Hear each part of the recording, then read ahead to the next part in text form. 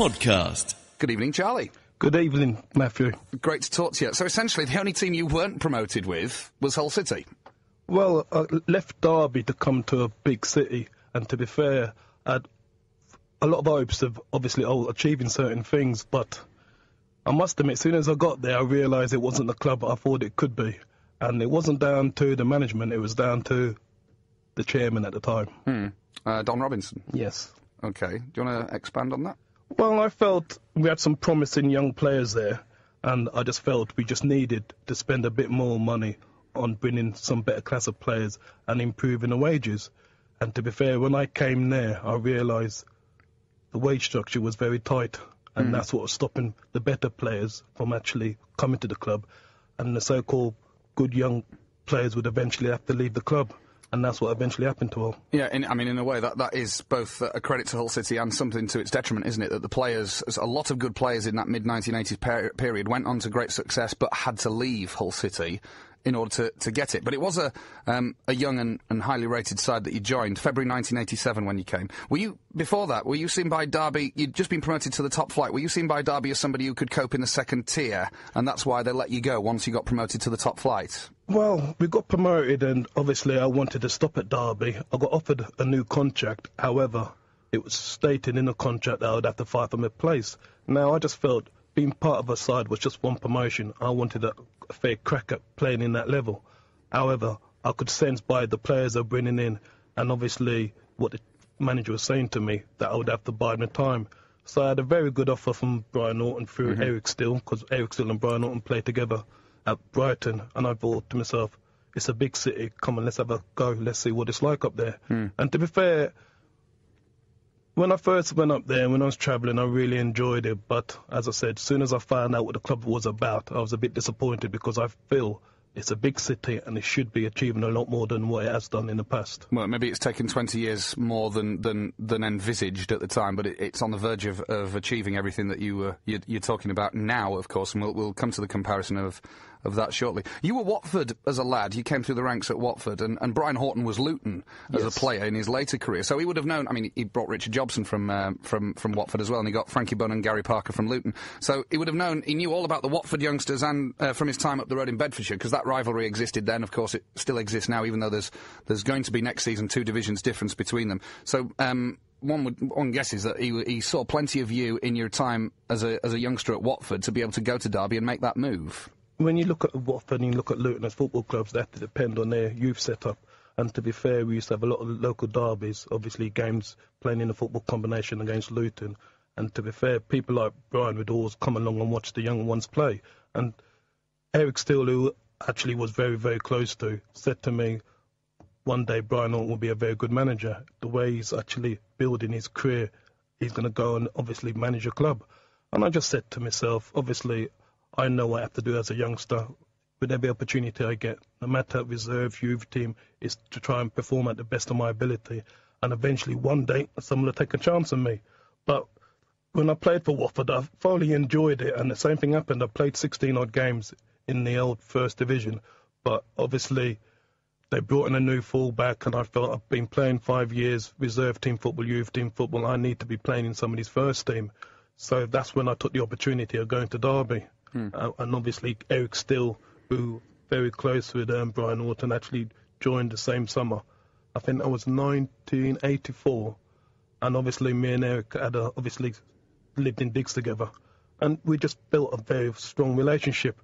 And then when I was having a bit of a, not bad time, but when I realised it's time for me to leave, obviously Derby, that's when, obviously knowing Brian and obviously Brian taking a chance on me, I thought I'm going to jump at it. At this end, it was a nice sort of symmetry between you needing the move and knowing Brian Horton, and Brian Horton needing a right back, because Richard Jobson had been playing there, but it was obvious that his place was in the centre of defence, and Brian Horton had made it clear that he was going after a right back at some point during the season. The manager wanted Richard Jobson in the middle, and so he went on the hunt, and in you came.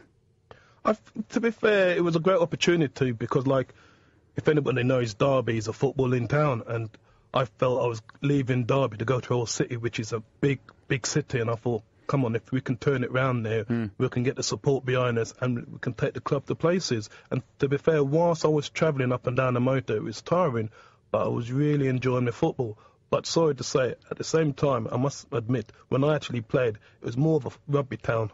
And obviously things have changed since then. But the success it's getting now, and hopefully they'll sit out to the end, it deserves Premiership football because it's such a big city, and I'm sure the supporters are craving for a bit of success. Oh, absolutely, and we're on the verge of it, of course. I've always, my belief, for what it's worth, has always been that there's room for all three clubs to be successful and regarded as part of the town's heritage and to epitomise the city. It's not necessarily going to be a football city or a rugby league city. There's always room for all three. Let's go back to this mild criticism you've got of the club's ambition at the time you joined. I mean, like I say, you had people like Frankie Bunn and Gary Parker, Alex Dyer had joined. These guys had come down come down a level in many ways to join Hull City, and then went up a level when they left. I mean, did they all have, do you think, I mean, of those guys, the only ones I've spoken to on this programme that I can think of off the top of my head of Brian Horton's sort of young signings is Richard Jobson. He didn't make any particular mention of that, but do you think that they all held pretty much the same opinion? And did it affect team spirit that there was perhaps this problem with the ambition of the club at the time? No, to be fair, you had Brian Horton, you had Dennis Booth, and what they'd done, and they knew what players to bring in because they knew the characters and they knew young players would be hungry. They brought in an influx of good young players, but who was hungry to actually succeed. And they built a team spirit knowing that whatever was up against us, and to be fair, I shouldn't be saying this, obviously Don Robinson had a wage structure which, in my eyes, he should have improved it, as I've said. But obviously the players knew they deserved a lot more, but we were all convinced, let's do it through performances, let's win games, let's push this club as far as we can, and hopefully people might start changing their views on what players should be paid. Now, when it got to the stage where that wasn't going to happen, that's when the better players had to start moving on, and that's Jobbo moved on, obviously Gary Parker moved on, and Frankie Bunn moved on, and obviously I just felt at the time if people pumped a bit more money into the club or pumped a bit more money onto the playing side, I felt there was an opportunity for us to actually achieve something. Let's talk about the actual football when you arrived. It was a big shuffle of the defence when you arrived. Jobson, as I said, moved from the right-hand side of the defence into the centre. Pat Hurd moved from the centre to the left. You came into the right-hand side. Only Peter Skipper didn't have to switch positions, and you wouldn't have asked Skip to play anywhere else other than centre-back. So you had initially a back four that stuck for a while, actually, of Palmer, Skipper, Jobson and Hurd. It was a back four that would serve City well for the next 18 months or so. I felt like everybody knows what Peter Skipper's like. You give him a job, he'd go on head things, he wins his tackles and all that. But knowing Richard from obviously Watford days, I knew how good he was, and that's one of the reasons why I decided to go up to Hull. But I felt with myself, if Jobbo was going to go and play centre-half, I could obviously use my fitness and my aggression up and down and obviously get the supporters on my side. And to be fair, I felt when I had the opportunity, I'd done that very well. But like I say, the end of the day, I just felt we just needed, and I shouldn't say it, we needed some more players to add to that squad. Well, I mean, I think there was for what Hull City had, it was a reasonably sized squad. But yeah, you're right. I mean, you always think there's a possibility of improvement in various areas of the park, and the club's record under Brian Horton after that first season, the one before you joined, where they very nearly got promotion, yes, which was the best season that City have had up until this season. Certainly, there was an element of disappointment that the squad couldn't keep it going for the next 2 years. That first half season, because you arrived, as I say, in February, the season really hadn't really got going and didn't get going. Did it feel like everyone was waiting for the following season when you arrived, and they were just sort of playing the games out and just waiting for the summer and pre-season and the chance to start all over again? If I'm right, we was on the verge of fighting relegation, and we had to beat Crystal Palace at home. Am I right? I'm not on the verge of fighting relegation. I think is slightly strong. Certainly finished mid-table after those two full seasons that you had were both pretty much the same. Where I'm just looking at the Hull City record book I've got here, and finished 14th in what was then known as Division 2. Now, of course, the Championship. Actually, only did finish 5 points clear of the bottom three. So you may have a point. There was certainly a bad run in the second half of the season. So yes, go on. You carry on. Tell your story. We actually played Crystal Palace, and we beat Crystal Palace, and they had the Ian Wrights and Mark Wrights, the Andy Gray. And to be fair, I felt that was a turning point, because all of a sudden, because we beat such a good team, everybody, all the young lads felt, yes, next season we've got half a chance. But like, we went away in the summer thinking that we had 2 or 3 players to the squad, obviously we'll do well. However, we got a good start, and like Brian Horton's very good, he motivates you. He had this knack of trying to say the world's against you, we can do it within the camp, this and that. And to be fair, he got the best out of those young players. And obviously, for myself, Brian done me a lot of favours by realising what I was actually going through with my family position, but obviously kept on playing me and obviously using that opportunity to still enjoy my football. But obviously, away from the game, I was having a bit of a rough time. But at the end of the day, I really did enjoy while Brian Horton was there. And sadly to say, when he actually got sacked, I felt guilty because I knew, obviously, he brought me into the club. I'd done a good job, I would say I'd done a fairly good job, but I just felt if I actually achieved what I know I could have achieved, he might have kept his job. But then that's my being a bit harsh on myself. I just felt there was times when Brian needed some funds to actually bring some players in, and we might have been able to push on. Well, I'd like to make a confession as well. I was slightly harsh on you. 3 wins out of the last 4 in that season in order to get those 5 points clear of the relegation zone. So, yes, it was an authentic relegation battle. I must confess, my first season of actually watching City was actually the following year, which was your first full season. I started in the summer of '87 and you joined in the February, so I missed that second half of the season. There was a cup run that year, though. 5th round. You were eligible for. You didn't play in the cup for Derby that season, so you came in for the 5th round tie, which was at Wigan, and a big chance to play Leeds in the quarter-final, and it went very badly wrong, didn't it? It was a really disappointing outcome in the end. Can't remember too much of the game, but I knew, obviously, that was one of the main points why I decided to come, because I thought they're still in the cup. Obviously, if we can have a good cup run, it's going to be TV coverage, people are going to know about me, this and that. But I remember it was a bad result and a bad performance. And as youngsters, because I would say we're all young, we let ourselves down in the day. But to be fair, those things actually happen. And as long as players, as individuals, you learn from it, it makes you a better player. 3-0 defeat and against Wigan, who were a couple of divisions below at the time, and then Leeds beat them in the quarter-finals and went on to lose in the semi-finals. So at least avoided didn't get the tie against Leeds that Hull City wanted. At least Leeds didn't go all the way to the final, which would have been made it even worse. On Thursday, Chairman's Night, Paul Duffin talking to head physio Simon Maltby and fitness coordinator Sean Rush. On Friday, for the second time this week, we're going to have a plethora of squeaky bums on the second Hull City fans panel who'll review the season as well as look ahead to the... it's kind of a do-or-die, really, or certainly, well, sort of a do-or-die game against Ipswich. Promotion could be sealed, or we might have to wait another sort of 2 or 3 weeks for the playoffs to pan out. But anyway, they'll be looking ahead to the Ipswich game on Sunday, which, of course, will be on KCFM as well. Hull City Live is from 11 o'clock on Sunday. Kick-offs at Portman Road from 2, and then over to Cardiff after the game, about 3/4 of an hour after the game, hopefully, during which time Ian Ashby will be leading the team on a lap of honour and celebrating Premier League football.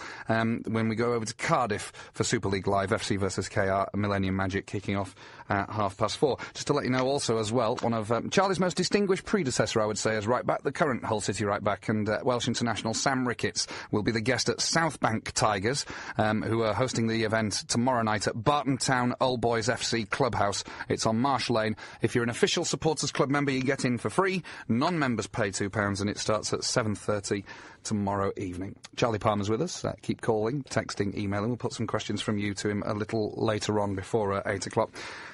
Charlie, when you arrived at Hull City, Ray Daniel was already here, and Alex Dyer signed at pretty much exactly the same time as you. Now, you three were the first black players at the club. Was anything pointed out to you about how the fans might react to this? This was, of course, the mid-1980s, after all. Not really, but as players, as individuals, you knew you'd have to perform to the best of your ability, and obviously you can win the fans over. And to be fair, if you know the three of us, obviously I gave 100%, Alex would give 100%, and Ray was in and out the side at the time. But I just felt to win the supporters over, I'm going to actually show them that I'm attacking fullback, and I'm going to show them how good I was. And to be fair, football-wise, I didn't really have a problem with the racial side. It's obviously my wife, who's a Derby girl, living in a big city away from home. She found it very hard, and obviously that's when the problems started to kick in the following season. But Brian was aware of it, Alex was aware of it, and Dennis Booth, and to be fair, they supported me, and as long as I was focusing all my energies on the game, I was actually enjoying the football. Racial issues and racial abuse, as and when they happened to guys of your generation, was something that I guess not just you, but all the black players of that era had to deal with quite a lot. But I expect. To be fair, I'm going to be honest with you now. I was used to, and obviously certain things were said about me colour when I was back at Watford, and I just felt, and I took it the way that people were going to say things to try and put you off your game and not to obviously rise to it. And I can remember one incident when I played for Derby and I lost my head down at Millwall, down at the Den, and I said to myself, no matter how much they're calling you, what names they're calling you, do not let them get to you, because obviously you're bowing down to them. And to be fair, it was a bit of a learning curve. So when I came to Hull, there was problems there, but I didn't really take it to heart. The problems I had is my wife couldn't actually understand why she was treated differently when we went walking through the town, because the town, it's a nice town, and obviously there was black people, but obviously it just looked like we were different human beings, and obviously I felt that was wrong, she felt it was wrong, and after 9 months, 10 months, she moved back to Derby. I'm not sure how great a reputation or otherwise the city generally had on racial issues at that time, but you were, as far as the fans were concerned, as I recall, you were certainly welcomed by the majority, weren't you? To be fair, the supporters were brilliant to me. I really enjoyed it. When I started running down the touch lines and all that, I had their support, taught them after games. I had no problems at all, but I was warned on a couple of occasions if I was out on a Saturday night to be aware. And to be fair, when you work hard during the week and you play your football on a Saturday afternoon and you get a good result, you like to unwind in your town. And I found myself, after 9 months, going back to Derby each weekend, which was wrong. I'm playing for Hull City. I should be enjoying my social time with the players in Hull City and obviously going around the wine bars, but that wasn't the case. Did players of your generation, I'm not going to dwell on this subject too much, we'll only have another 5 minutes or so on it, but did players of your generation see yourselves as having the opportunity to beat racism? And let's face it, it was rife in football in the 70s and certainly for a good deal of the 80s. Did you have the opportunity, did you see yourself as having the opportunity to beat it by being good on the pitch and winning the crowd over by being a good footballer? Yes. To be fair, you knew what you was going to come against, but being, like you're saying, a very good footballer, being good for your team and obviously showing them how good you are and you're there to actually help the team and be a positive role model. At the end of the day, that's one way. People might say, you're this, you're that, but if you're winning games and you're actually making it clear to them that you're not affecting my performance, all of a sudden they're going to realise he's a very good pro. He's put all that to one side and he's continued playing at a very high standard. And to be fair, we all got that message.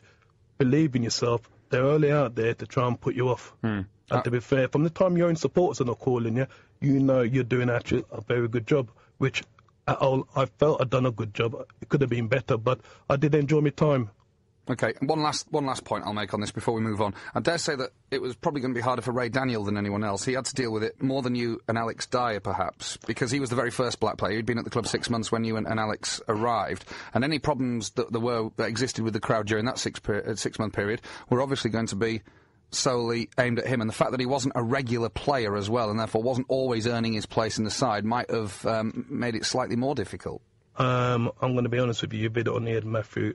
When we actually came to the club, and I knew Ray from his Luton days, so I spoke to him, and he wasn't negative about it, but he informed us that he had some problems with it, and I had just had it in my head, I'm going to be positive now and show them how good I was, and obviously go out there and play to the best of my ability, like I've said, and try and win the supporters over. And when you win the supporters over, all of a sudden, they don't look at your race, they look at you as an Hull City player. Absolutely, yeah. And that's my philosophy, and to be fair, Ray did help me a lot because obviously he sat me and Alex down and he spoke for a good half an hour about what he's encountered. And it was obviously a learning curve because I played with John Barnes and I saw what John Barnes went through. But when it actually happens to yourself and you're thinking, flaming now, how are you going to cope? Obviously, taking on board with other people and how they've experienced and how they've had to deal with it, you start saying to yourself, this is what I'm going to do when I get the opportunity to show them how good I am. Well, if anyone's won crowds over through footballing ability, it's John Barnes, isn't he? He did it for, I mean, you remember that awful situation he had in the summer of '84 when he was on the South American tour with England, and those fans who were on the plane with him all the way back, I dread to think. And also, he had to win over the Liverpool crowd, certainly, when he first moved there. I think he was Liverpool's first regular black player in their side. Let's move on from that. You settled down. Now, by the 1987-88 season, it was all very positive. I'm glad you used the word positive in your last answer, because it's in my next question. You didn't miss a game in that season until February, and up until the new year, or certainly Christmas into the new year, it was looking really good. Well, to be fair, Brian, like I've said it before, we got a very good result against Palace, and all the young players thought we've got a chance next season. And Brian, obviously, is a great motivator. He knew team spirit was important because, obviously, the wages were earning. And to be fair, we all wanted to do well for each other. And we had a great run. And the Leeds game where we actually won, and obviously... I was about to bring that up. Yeah, go on. With the Leeds game which we won, and to be fair, I might get booed now. I'm a Leeds supporter myself, so actually beating them on that day, obviously... I'm glad you're sitting in a studio in Derby right now. That's all I can say. Carry on. Well, when we beat them, that was obviously a very big moment in my career to beat me, childhood team. But to be fair, after beating Leeds, you're thinking, you've got a chance, Charlie, you've got a chance of achieving something. And to be fair, things didn't actually happen. And well, that's an understatement. I'll go through it because I was going to ask you if you remember. Let's talk about that game specifically, the Leeds game. It was 3-1. It was essentially the New Year home fixture. It was on the 3rd. Yes. It was on the 3rd of January after losing 5-0 at Villa on New Year's Day. We'll forget about that. 15,000 at Boothbury Park, a ground that would hold no more than 18,000 at the time. So it was a heck of a turnout for a New Year game and for a league game, albeit obviously Leeds brought a lot. And I was there. What a fantastic occasion! What an amazing game itself as well for the frantic sort of quality and the pace of the game, and a brilliant result. I just felt in that game, if you looked at the Leeds team, and I remember Bobby Davidson playing up front, but if you looked at the Leeds team, we had it in our heads, don't respect them. Obviously, we're all there fighting for our places, open to obviously win this game, and we showed them no respect. We worked them from the first minute to the last minute, and I think they had a bit of a shock. And to be fair, as players, we knew was on top, and obviously we won the game, but we felt now we've beaten the mighty Leeds, we can actually move on again. And to be fair, it was a great night, great game, great occasion, and we all felt, all the young players felt, yes, we can go all the way here, but obviously, like I said, it didn't happen. We'll go through that team that started that game, because of course we should remember as well that a certain Peter Swan scored the Leeds goal that day, about probably 6 months to a year before he actually joined the club himself. The team that day that beat Leeds was Tony Norman in goal. Actually, before we go any further, what sort of presence, his presence behind you must have made you feel even more confident as a defender? Tony Norman, still, I think most Hull City fans would say, the greatest keeper the club's ever had. Tony Norman, by far the best keeper I've played with. Very underrated outside of Hull City. I felt he could have achieved a lot more, and I felt it was a privilege to play with such a keeper. OK, let's go through that team of the who played against Leeds. Tony Norman in goal. Charlie Palmer, of course, number 2. Pat Hurd at number 3. Richard Jobson, Peter Skipper. Neil Williams, who was another one who Brian Horton brought from that sort of Watford-Luton area. Gareth Roberts, of course, the skipper at 7. Andy Payton on his full debut. Andy scored after a couple of minutes of that game as well. A great day for him at number 8. Alex Dyer, Billy Askew, and Gordon Owen, who people might remember. He only played 3 games on loan for City, but one of them was the victory against Leeds. And one of the subs that came on was a certain Gary Parker, who actually didn't start that game, but came on as a sub in the second half. But after beating Leeds, City didn't win again for 13 games. It was an awful run that everybody who was associated with the club, whether you were in the well, in the best stand like me as a 14-year-old, or whether you were a player, manager, director, whatever you happen to be, nobody's going to forget how we felt as just that slide from such a promising position came down the table.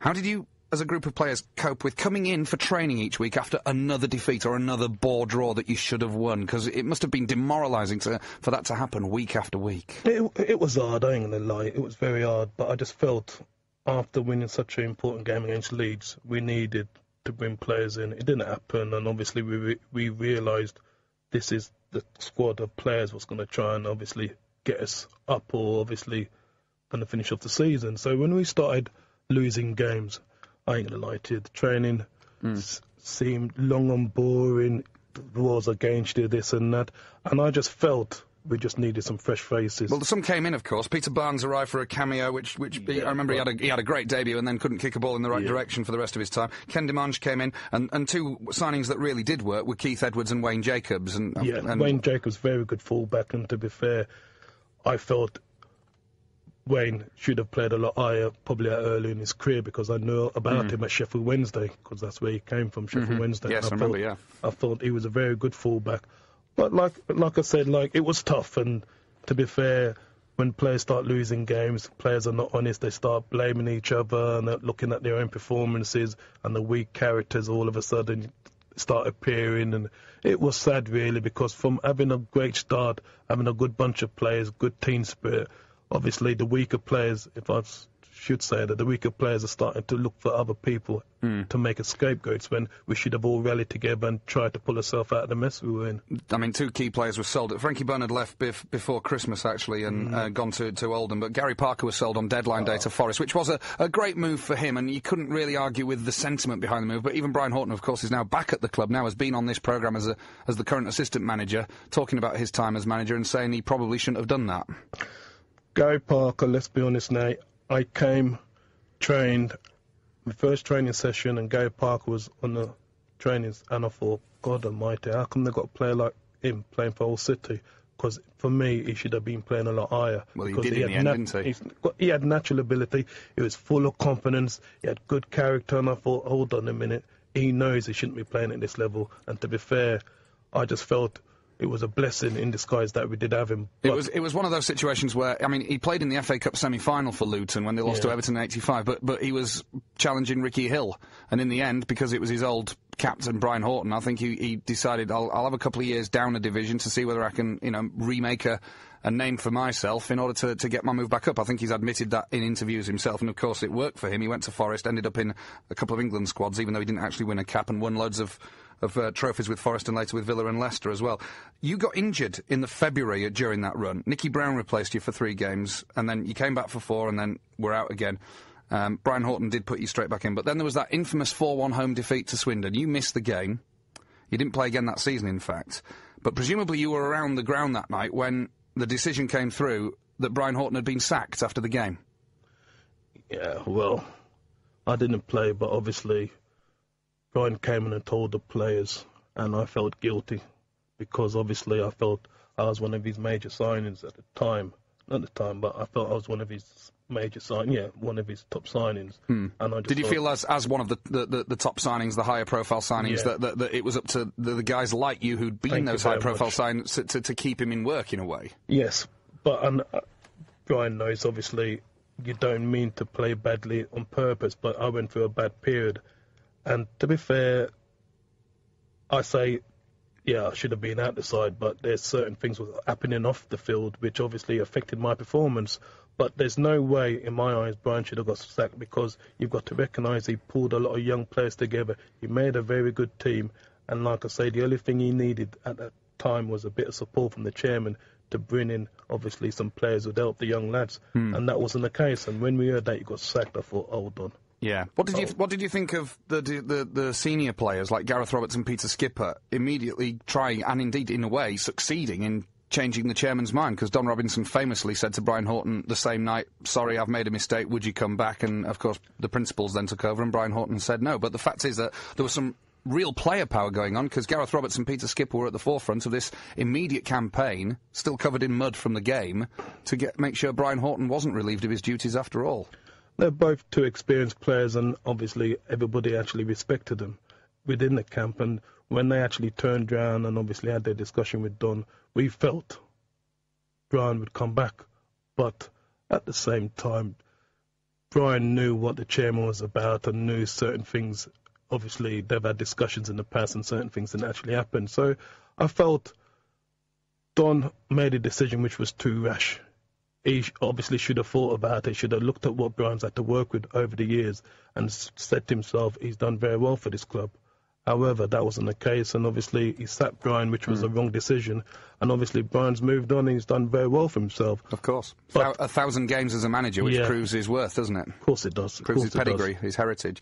You played Manchester United, just before we leave this season behind, you played Manchester United in the League Cup that season, home and away, lost 5-0 at Old Trafford, which meant that there was only really sort of pride to play for in the return leg at Boothbury Park. Do you remember much of that occasion? The only reason I ask is because if Hull City go up and play Manchester United in the league next season, it'll be the first time since that fixture that we've played Manchester United competitively. I'm going to be honest with you now, I remember the hammering. As it was at Old You remember the defeat? You remember that the hammerings were easier than the narrow ones? Because obviously you look at your own performance and you try and analyse and think, how could you have improved it, what have you learned from it and all that. So, to be fair, I do remember the hammering, but I can't remember too much of the home game. OK. Just before we take another breather, 15th was where City eventually finished. I mean, it was the run up to the Leeds game, and including the Leeds game, that ultimately saved Hull City from a further drop. There was a good 11 points clear of the drop zone, so it wasn't too serious in terms of league position. But how disappointing was it after such a good run up to Christmas and New Year, and such belief among the squad? How disappointing was it to end in the way that you did? Well, with myself, I obviously came from Derby and won promotion, and I ain't going to lie to you, when he was doing really well, I thought, we've got a chance here, we've got a chance. So when the bubble burst, and I thought, hold on, I'm out the side, things are not going right, this and that, and I just felt, no, with a bit more ambition, obviously, with a bit more know-how, we might have achieved something as a group of players. But it was sad, and sorry to say, when you're going through a period like we went through, you don't enjoy your training, you don't enjoy your games, and it's a battle. And all of a sudden, like I said, the weaker players, weak mentality will start thinking we're defeated before we even go on the pitch, and I think that's what was happening. Charlie Palmer with us until 8 o'clock this evening. In came Eddie Gray after that 88 season, Charlie, and again, you started well, you were in until Christmas, and then you got injured, unfortunately, and that was kind of the beginning of the end, wasn't it? Well, Eddie Gray, obviously, I've said it before, I'm a Leeds supporter, and when Eddie Gray came into the club, I thought, obviously, it was a privilege for me to obviously be coached by such a man. He was a very good coach.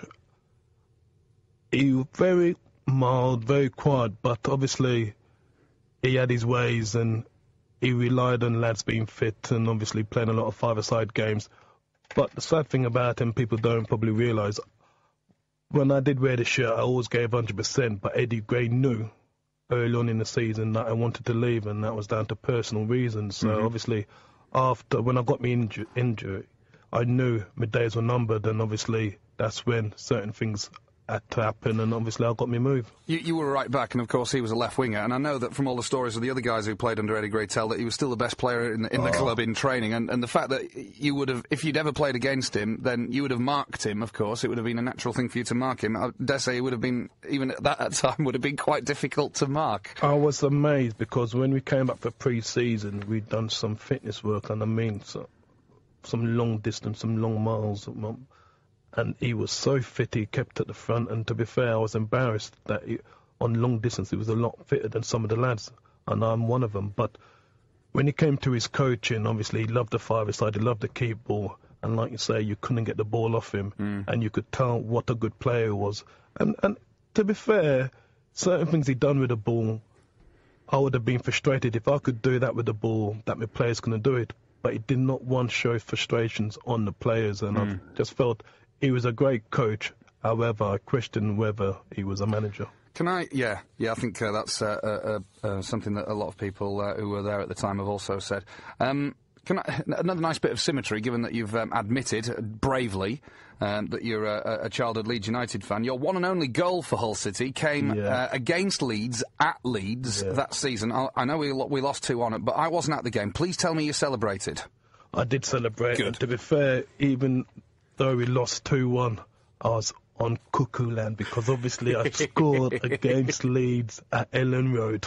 So obviously I've gone home thinking, yeah, we've lost, but I've scored my goal. And to be fair, I will always remember that day, because it meant a lot to me. You're on a long list of one-goal players for Hull City. There's a lot of them down the years, and your successor, who as I said on the air, is probably the best we've had since you, Sam Ricketts. He's done 2 full seasons and only 1 goal so far. Your last game, actually, before you got injured, was against Ipswich on the New Year's Eve 1988, which people also remember as Billy Whitehurst's big return to the club. That was a heck of an event, wasn't it?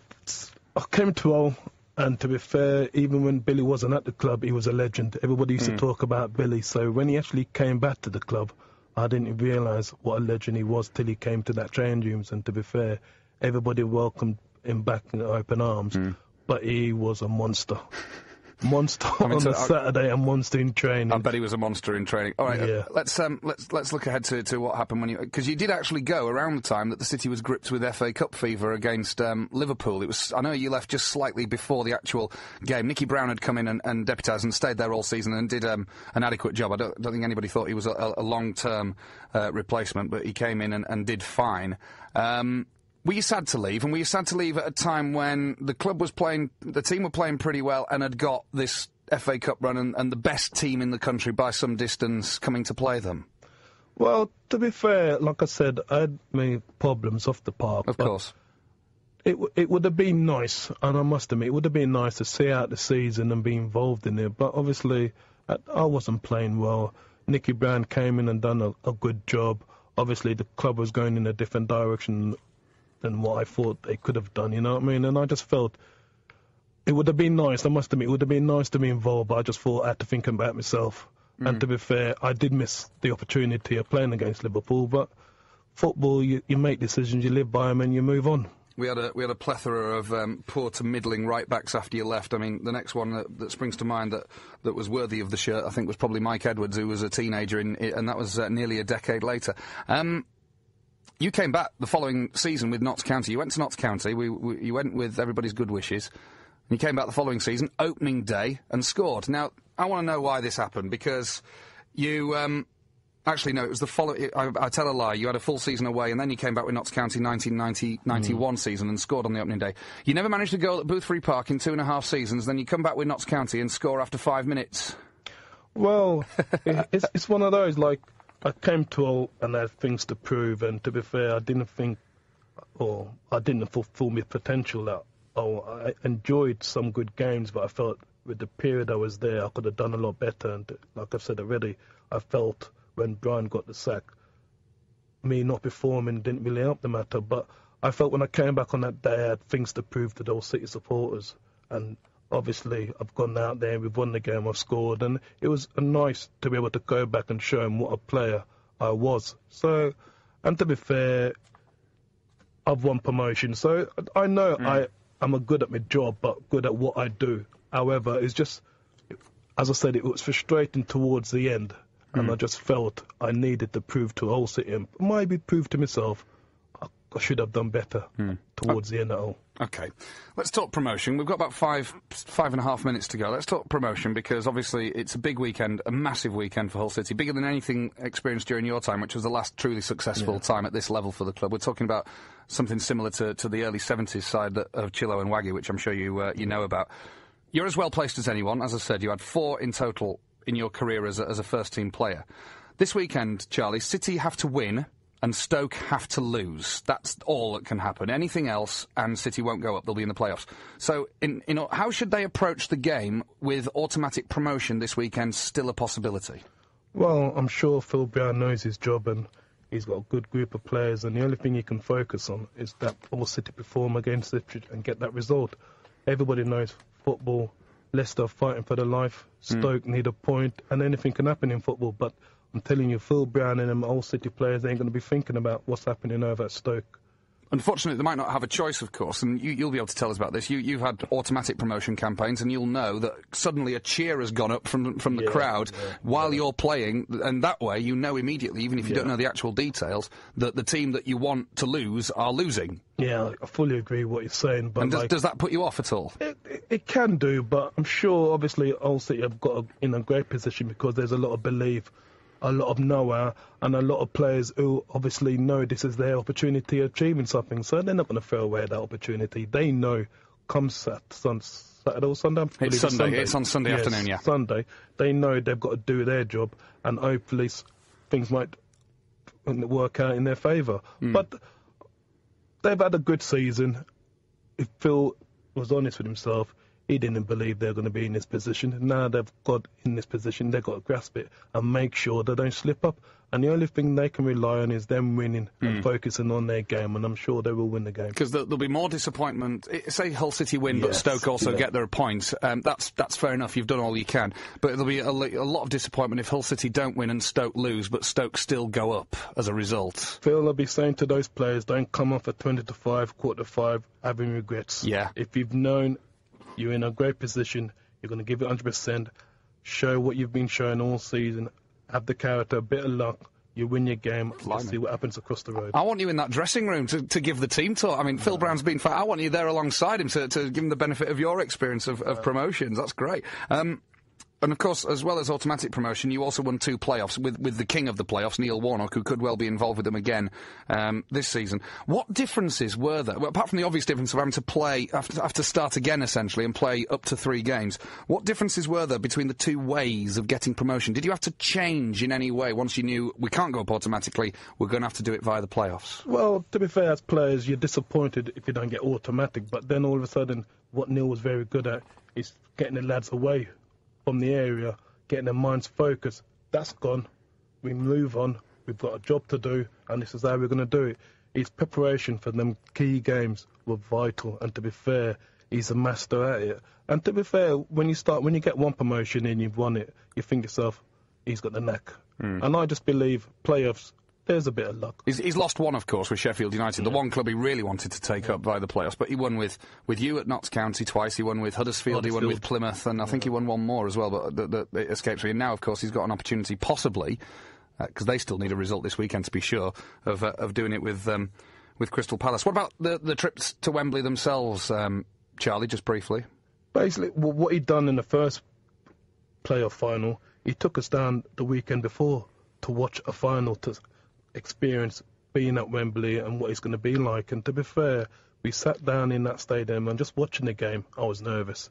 So obviously, when I've come back the following week, I've experienced it and I'm ready to go and obviously do my job. And his preparation, like I've said, was very, very good. And the only thing I'll say, hopefully, if Hull City do not make it, and I hope they do make it, I'd like to see Hull City and Palace in the final, if that was the case. But okay. I'm hoping. I wouldn't, Sunday. frankly, because they're the one team. I know what you're saying. No, if Hull City get to the playoffs, I think most people would like to play Watford, your first old club, because of their bad run of form leading into the playoffs. But that's for another day. Let's hope we don't have to worry about the playoffs and it can be sorted out on Sunday.